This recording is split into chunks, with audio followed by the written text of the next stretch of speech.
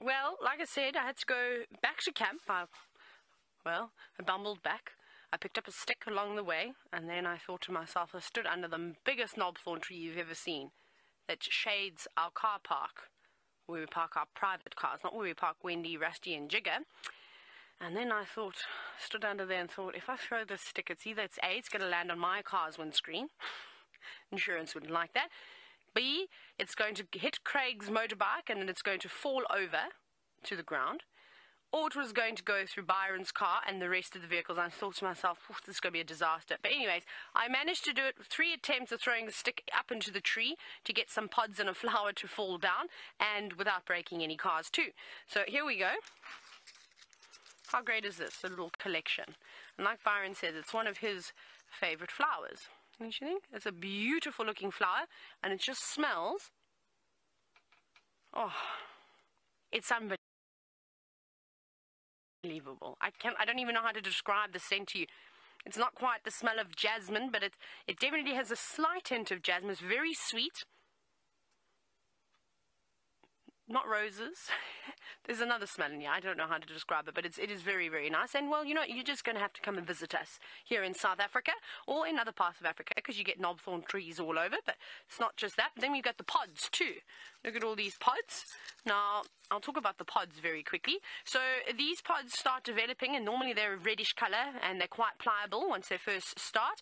And then what happens is they start to dry, and eventually they drop off. And when they hit the ground, they're still solid, and eventually they sort of twist and break, and they open up, like you can see. This one is starting to over here. You see the little gaps, and I can pull it. Oh, I've just broken that one. I can pull it apart quite easily. It looks like there's...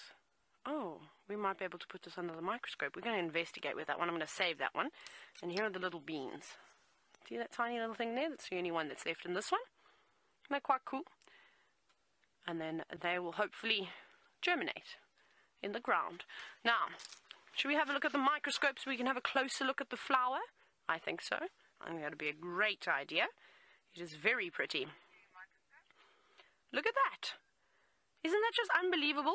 Now, I know it's been quite some time since we've been able to have a look at the knobthorn flowers. They're beautiful. The stem is bright red with, of course, the white little flowers and the yellow tips to them.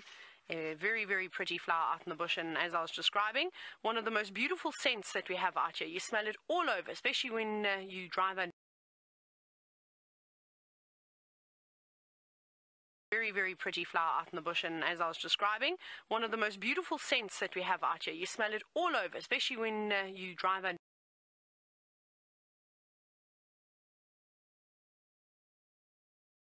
Acacia describes the thorns that they have, and Senegalis does not, but it's very, very pretty. So giraffe are also responsible for pollinating these flowers, seeing as though they're eating them so much. They're constantly sort of diving in face first, and all that pollen gets stuck to their all the hairs on their body, and then when they go to the next acacia, they're pollinating it that way. Don't you think that's amazing?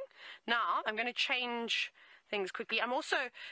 Can we come back to me very quickly, because I want to try and take this overlay off. I don't know how, but I need to press buttons. I'm going to press lots of buttons